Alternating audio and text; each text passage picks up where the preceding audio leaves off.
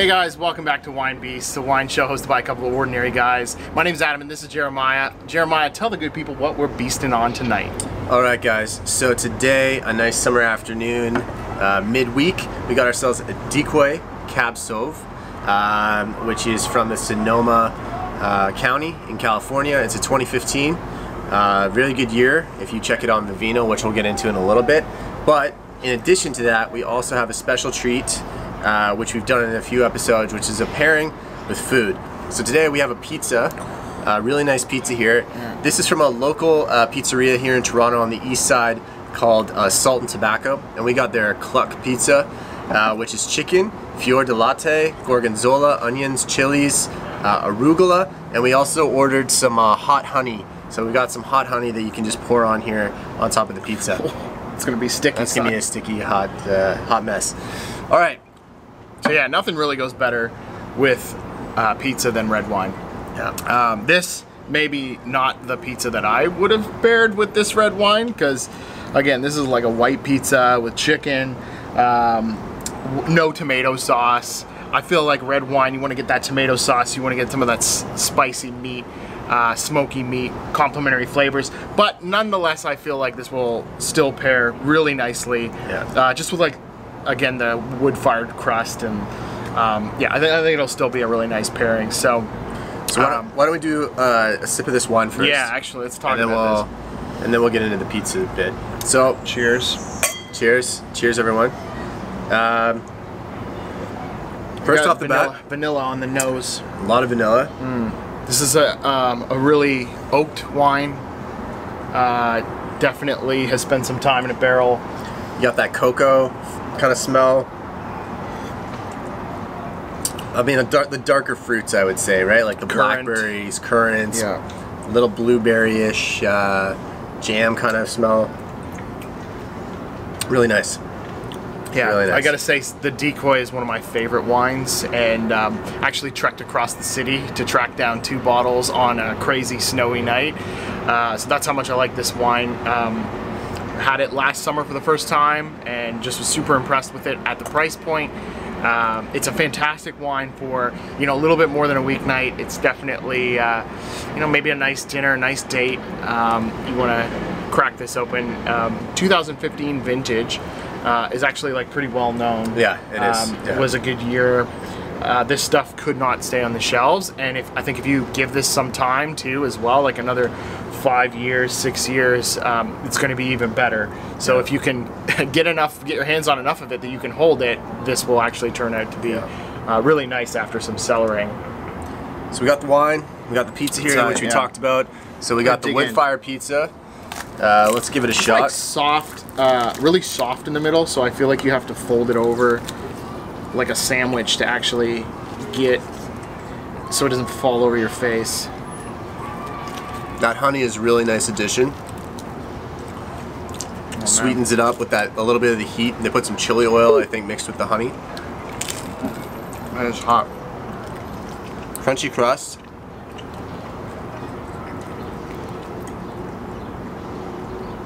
Some caramelized onions on there. You got that nice, like, crunchy crust on the back from the wood fire. Almost burnt. It goes well, actually, with the red wine. Here's the thing, though.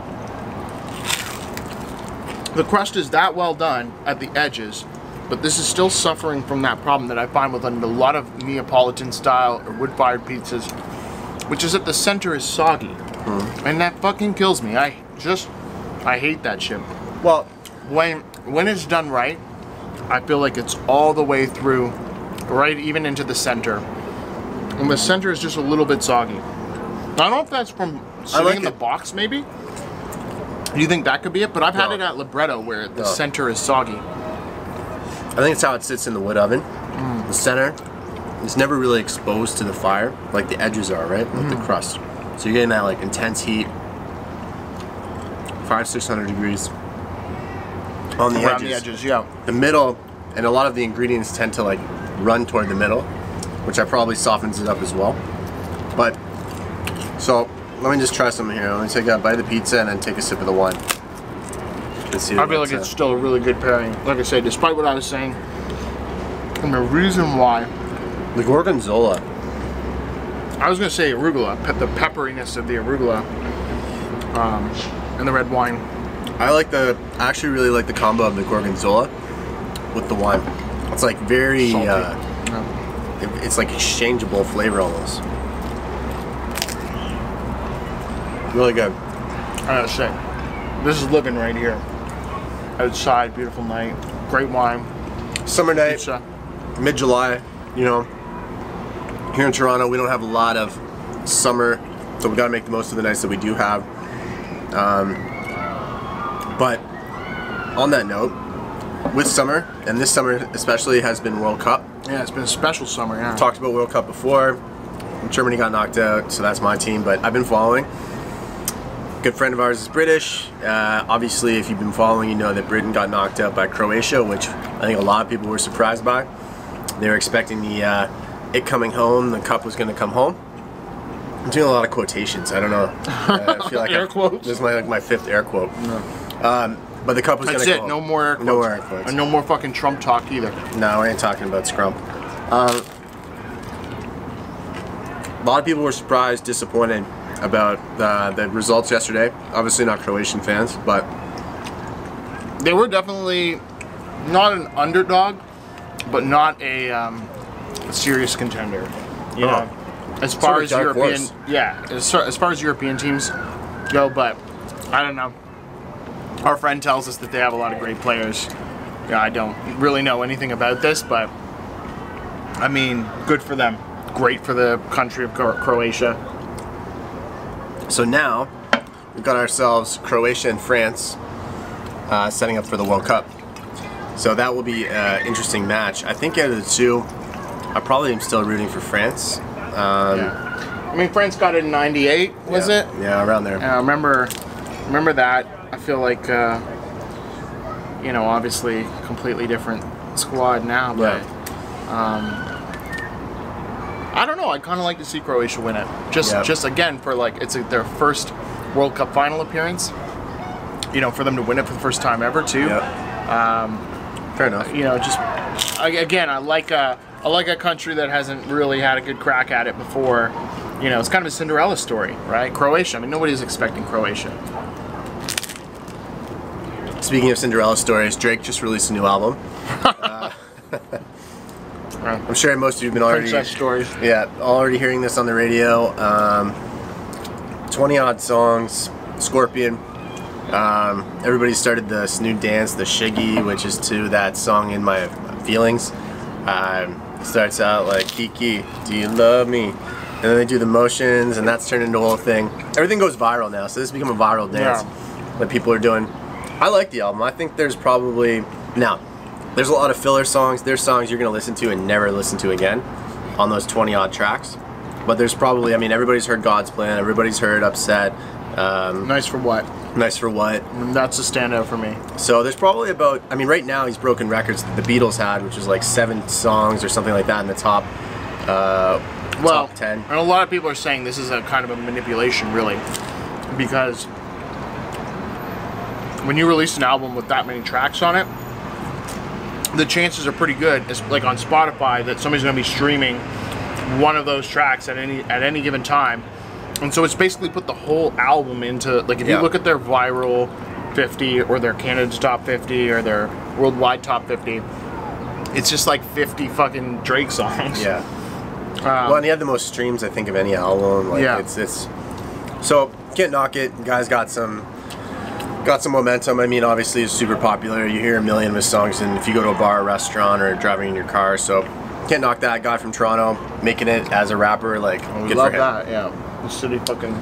And on the rap note, Drake. Congratulations to Cardi B and Offset. They had a baby recently. Culture. I think the baby's name is Culture. Yeah, which Culture. is also the name of their Migos album. Culture with a K. Actually, All right. That's also the name of the Migos album. What the, like? It's just like promotion. Culture and Culture 2. I think they're working on something else. Cross promotion. Yeah, but I mean, industry, entertainment, that's what happens. So do it for the culture. But apparently they got married like a year ago in some secret ceremony, and then like after he proposed, and then they've been married this whole time. But I don't know. Oh, but good for them. New baby. Yeah. you know, I always find Cardi B entertaining. Like, aside from the music, she's always an entertaining character, like on Instagram and all that personality, stuff. Like, yeah. I mean, that's why people love her. Yeah, really memorable quotes and silly stuff like that. All right, so back to the wine. What are your final thoughts on this wine? What are your recos? Things you like, things you didn't like? For me, this wine it's a standout. And I'm just gonna go ahead and say that for me it's 5 out of 5. Like I don't know if I have positive association with this wine.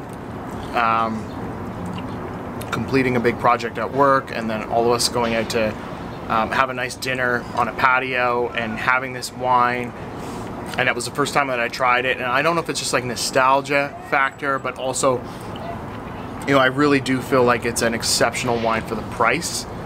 And it's by Duckhorn. They're a vineyard that actually makes wines at a much higher price point. You've got that bottle at home that's probably $100 bottle of the Duckhorn Cabernet. This is sort of their entry-level brand. It's their, you know, kind of lower, I don't want to say lower quality or anything, it's just like a lower price point, you know, for whatever reasons that may be. And it's just a fantastic bottle of wine, and I really like it.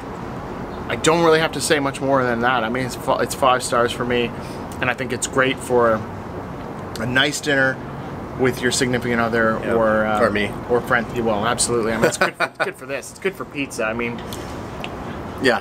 All right, for me, I give it a 4 out of 5. Personally, I like smoky wines. Like, you can taste that smoke from the cask and stuff like that. Yeah. It doesn't really have that smoke. It's more of a smooth, like, easy drinking red. it's in the same class as like the J-Lore. Yeah. 7 Oaks Cabernet, and the J-Lore is much bigger oak, much smokier, you know, much more on that. And this is just a little bit smoother. I feel like this is more of a crowd pleaser for that reason. Yeah. A J-Lore could be, to some people, that could be a little bit much, I think. Could be all personal taste, obviously. This is rated a 4.0 on Vivino by over 2,000 ratings. Retails for about $37.95 at the LCBO, $37.95 Canadian for those that are in Canada. And LCBO obviously is our liquor store here in Ontario. So it's a really nice wine, you're right. Entry level, great flavor, great value for what you're getting. It paired really nice with this pizza, I think, with some, you know, exotic, like some, you know, more flavorful cheeses and spice and things like that. And I think it would go really nice with, like, Adam's right, like a pasta, something with red sauce, some baguettes, some cheese, like some like smoky kind of meats, like a charcuterie board. Really go well with that. Or even if you're just drinking on its own, you know, sitting in a park, going to the beach, bring a bottle of wine and just have a nice night with someone. Yeah, well, there you have it, guys. Decoy, the Mighty Duck. Go get it. I mean, it's fucking awesome. That's the best thing I can say about it. Yeah. So we were gonna get a duck pizza, but the place didn't deliver. Yeah, duck confit. I thought that would be a good Decoy, Duckhorn, tie it all together. Anyways, guys, like, comment, share, subscribe. We want to hear what you like. What do you like drinking? We'd love to feature it here on Winebeast. Follow us on Instagram at Winebeast Show. Follow us on YouTube. Subscribe. Tell your friends. We'll see you guys in the next episode, and enjoy your week. You should have just laughed there, man. That would have been a good moment to cut in. Good little blooper. You can always sing Vanessa Carlton. And I want you, and I need you, and I wonder if I could walk.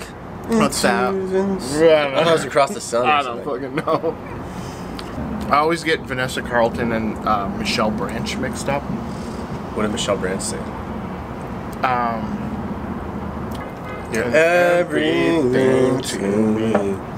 And when I close my eyes, it's you I see. She probably, I think she had more hits than the other one. I think she did. Vanessa Carlton was really that one fucking 100 miles or whatever. It's just, but like they almost look like the same person. And if you Google